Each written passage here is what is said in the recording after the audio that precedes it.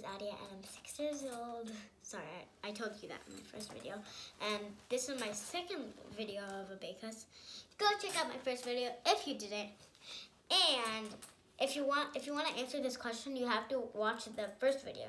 What is this? That's my question. So, now I'm going to tell you how to, what fingers are used to move this. I'm not going to tell you the answer.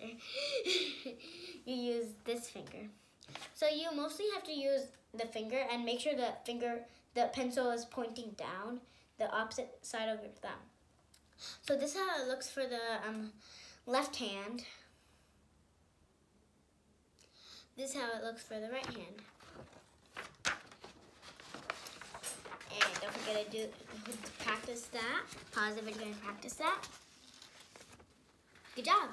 Okay, so now you have to understand which fingers you have to use to operate this little thing. Index finger and thumb finger, sorry. I'm not really good at saying that word. Now we're gonna learn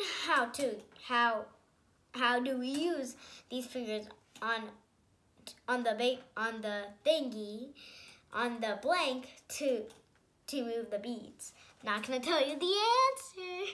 Okay, so the thumb to move lower beads towards the bar. Index to move upper beads towards the bar and lower beads away from the bar. And this is called a pinch when you get these two fingers together to move both beads together towards the bar. And that is all for today. And don't forget to whip your hair onto your next video. Bye!